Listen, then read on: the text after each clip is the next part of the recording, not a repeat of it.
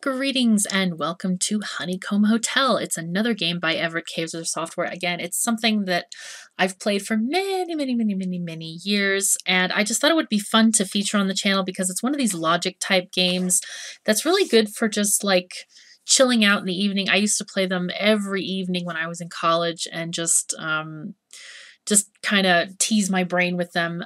There's a lot of options in this particular game. This is one of the cool games that has, like, there are literally thousands and thousands and thousands of generated puzzles that you can choose. This particular game has a small image or a small puzzle, and then there's a bigger one, and then the biggest. And each of these has different difficulty levels, some of which require what-if solutions to solve.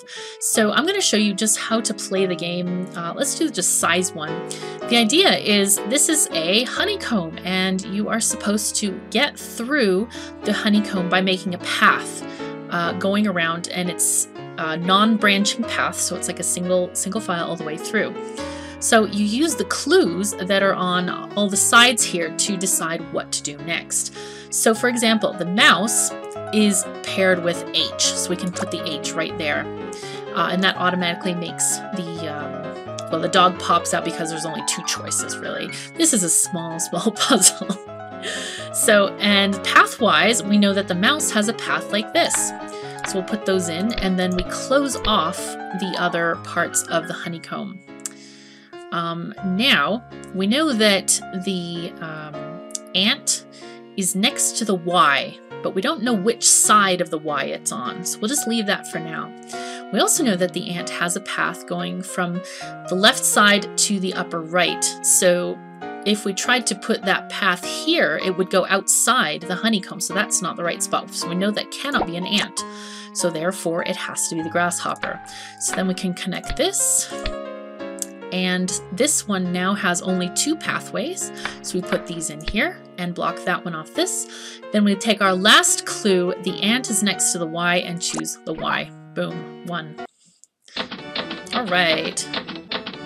Woohoo! I love the wind thing for this, it's so cool. Hallelujah, indeed. All right. So yeah, let's start a new game and let's do the big size. And I'm just going to do it on the easiest difficulty for this particular playthrough since this is my first. It's been a long time since I've played this game, so it's like the first puzzle back. Okay, so we have a few clues here. What I usually like to do is look at the clues I have already in place, and then just kind of scan around the sides to see what I can put in. So I know we've got a pathway with the ladybug right here. You can also delete the clues once you've used them, so you don't have to look at them again. All right, we have a grasshopper. We know that this cat is associated with the grasshopper. There we go. And with the ladybird, we know that the dog is. There we go. Boom. All right, dog is also associated with the flower, which is right there. As you can see on these easy puzzles, they do give you extra amounts of clues. On the harder ones, they take quite some time to solve. Okay, so here we have a dog next to an apple. So we have a pumpkin on this side, so we know the apple is here. Not only that, there is a blocked path. We cannot have a green path there. Okay, so next thing, the apple has a path like this. There we go. So we'll shove that in. Good. Let's keep on looking. Are there any more instant solve things? Oh, this is a fun bit of clue here. I like when there are like these double clues, like yellow is next to blue and it's also next to green. So we know that yellow cannot be on an edge thing, so we can take the yellows out of here. Okay. All right, so mouse is next to a bear. That's okay. Let's start just from the path ones. I like the path ones best. All the path ones for the pansy fit. Let's look at the, oh, here's a pumpkin. That one's already in place. Excellent. Now, the pear, we can't have it here because it has to connect to the left and the lower left, so it can't be there either. Now, the bee. This path doesn't fit with the bee, so the bee's got to be right here. All right, there we go. And here we have the path here. This path is complete because we cannot connect more than one time to the same path. Let's get rid of this one here. Do we have any other? Yeah, we do. We have an O associated with the B. Excellent. Put an O. Any more insects? I don't see any at the moment. Okay, that's just fine. Now, let's get back to our pairs. Oh, and then the snowflake. It's there. Let me turn this down just slightly. I feel like it's a little too loud.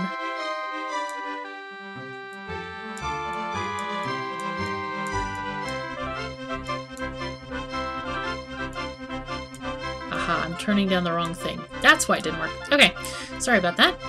Okay, now we have a onion next to a potato. Kind of looking for other clues that may say, onion is next to something else. We don't know. Here's a good one. The onion is associated with the sun.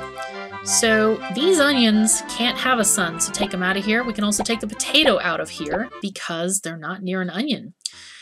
Because the onion is next to the potato, we know that this thing has to be either an onion or a potato, so we can delete the rest of them from that particular area. Okay, and let's see. This sun has no onion, so we take that one off. Now, blue houses. Or let's do the pansy, because the pansy relates first to the blue house. So take blue house here, here, and there. And blue house also has a Y, so this one has to go, and the pansy has to go. These two have Ys, so the blue house can only be in those two spots. Now, we have a... the springtime, because these are like 4 seasons, I think. Springtime has to have an E with it. So let's take spring out of here. Or is that summer? No, summer's the sun, I think. Or leaf. We'll just call it a leaf. I don't know. We'll call it something. Oh, here's one. An easy one. Here's the blue house. There we go. Get the pansy going and the Y. Boom. Awesome. So the blue house is next to a yellow house. So these cannot be yellow houses. And the yellow house is next to a greenhouse. So this can't be a greenhouse. That one can't be green, and that one can't be green. Oops, that one can't be green. So we have this, like, a chain. Blue, yellow, green, or blue, yellow, green, right there. Now Y is next to an N with a green path between them. So let's do that. Close off the other sides. All right, so red house is next to the corn. They can all be that. Mouse next to an E. So these are no E's, no mouse. Go away. Now, pansy is next to a purple house. This is the only purple house available. Get the path there. Okay, and it's smart enough to make this the yellow house next to a green. And these guys all have blocks between them. So we'll put those in. Okay. So now we have a bear next to a mouse. Well, look at this. There's no more mice here, so take those off. These two are the only two places that can contain a pig and a crow. So we'll take the pig and the crow out of these two. So then there we get our bear and a mouse. Doesn't matter where they are. They have a barrier between them. Get rid of that.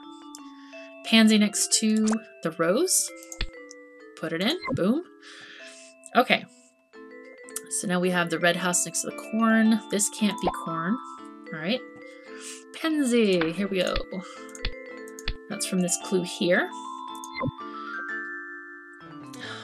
Okay, still can't do anything about this pear. The crow. All right, we cannot have this kind of a path for the crow, so that has to be the pig. There we go. You can mark those off. Let's go back to this winter snowflake. Can't be there or there. Boom, and then they all go because we've deducted all the other things. Okay, good. This has only 2 paths, so we got to go connect that way. Can do some more connections around here as well. Oh, whoops. Wrong click. That was the wrong click. Okay, good. And you should be conscious also of having like single, you know, you have to have one continuous line. You can't have 2 broken up pathways. So that's another clue that can help you deduce things. Okay, so the sun has the onion next to the potato, this gets a path like this. So basically these couldn't connect, so we automatically know that that's a barrier. This one there, path, path, boom, boom, shove, shove. There we go. Okay, good. Okay. So this one goes all the way this way. And then this is the other side path. So somehow this one's got to connect this way, kind of ish. All right, let's get an E. Let's get our red house next to... Aha! So this is a good way of deduction. If this were a red house, it would have to have a red barrier between it and the corn. This one does not. It has a green path. So this cannot be the red house. And this must be the corn. And we'll put the barrier there. So this has to connect there. And therefore, we can fill in the rest of the paths. So we're done with the paths. Now, the mouse is next to an E, so it goes there. And boom, we are done. Yeah. Yay.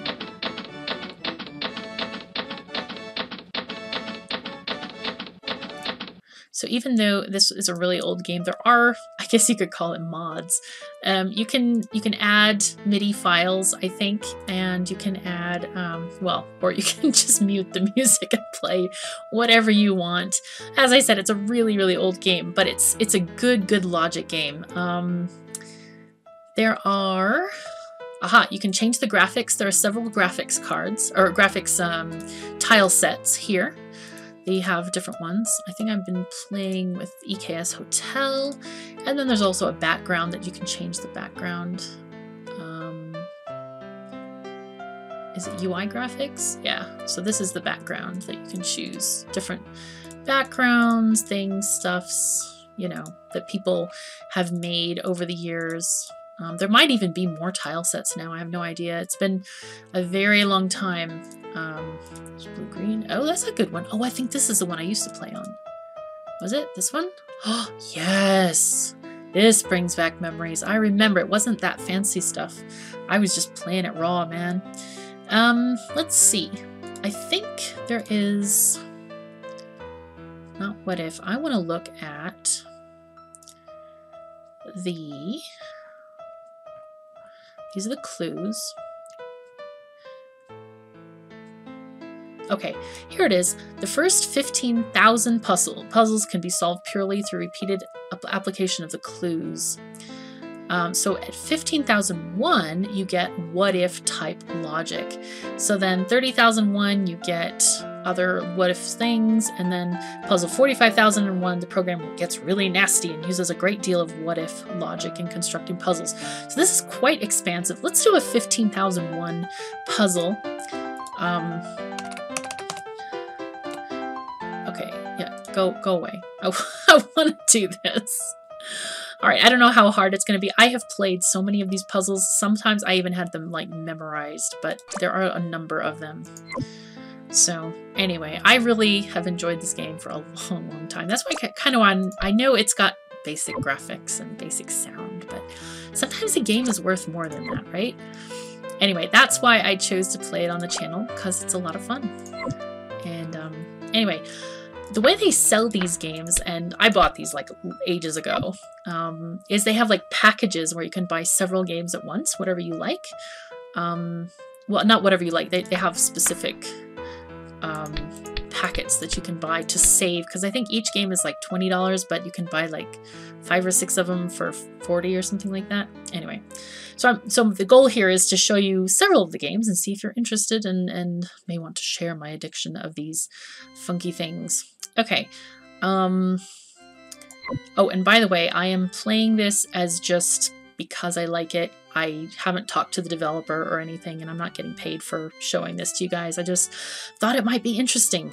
Okay, so let's get back to these clues here.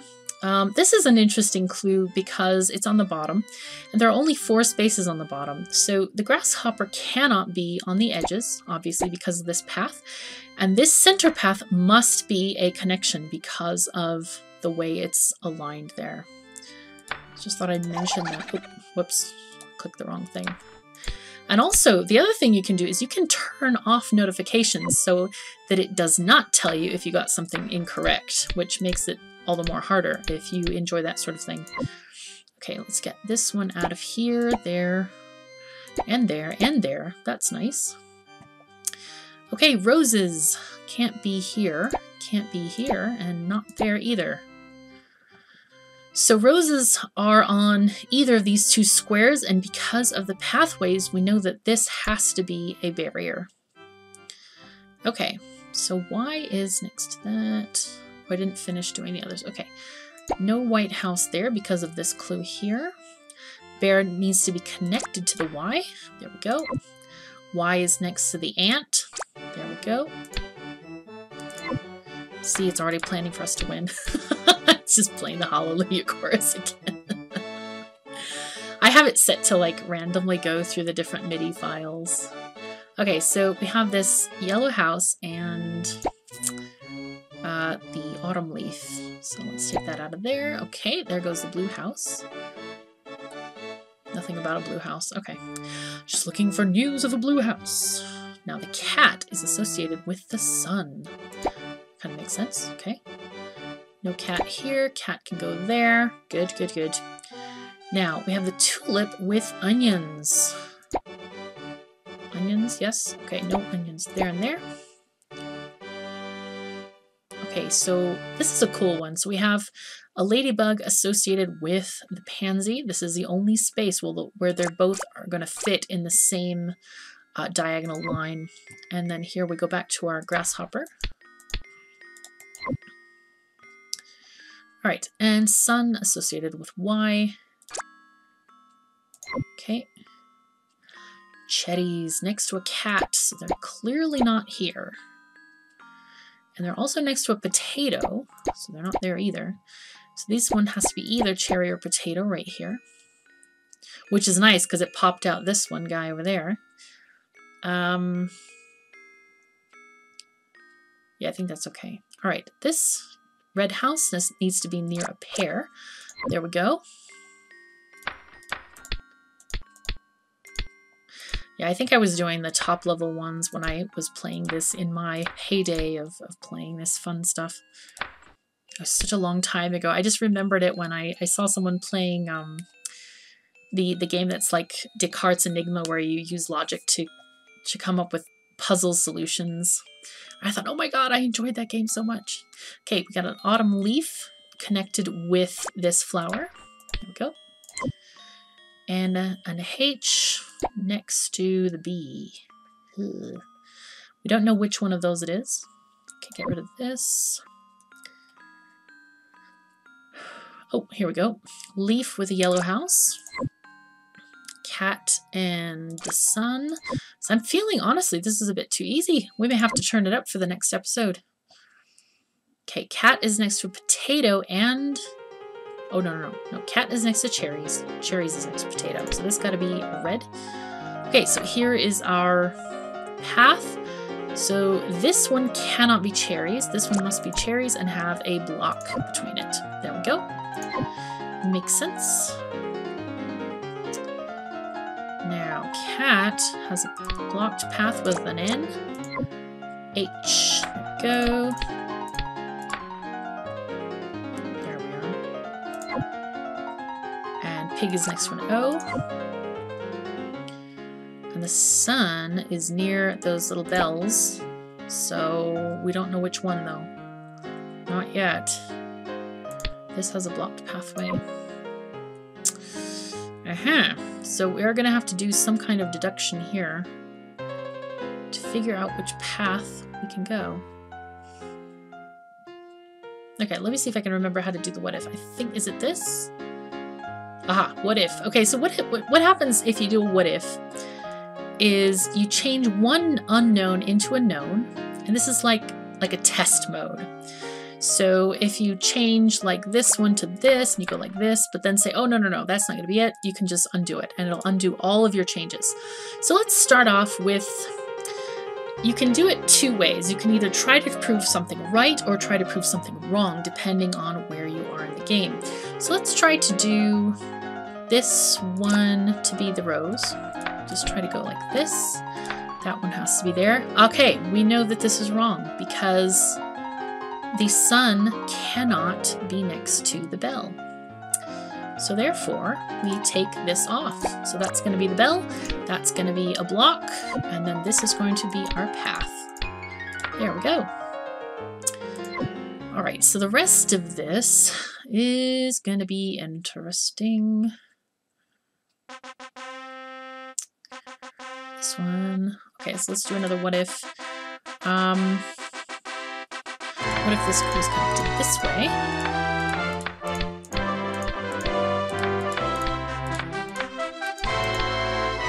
Okay, is that right? Boom! Okay, awesome! We guessed right, and obviously if you get the what if correct, then you don't have to redo it all the steps. You just, it will open up and be happy and exciting, and there it is. Alright, so I hope you very much enjoyed this episode. Let me know if you want to see more. I can play harder levels. That might be a little bit more challenging and fun. Anyway, take care of yourselves and each other. I'll see you next time.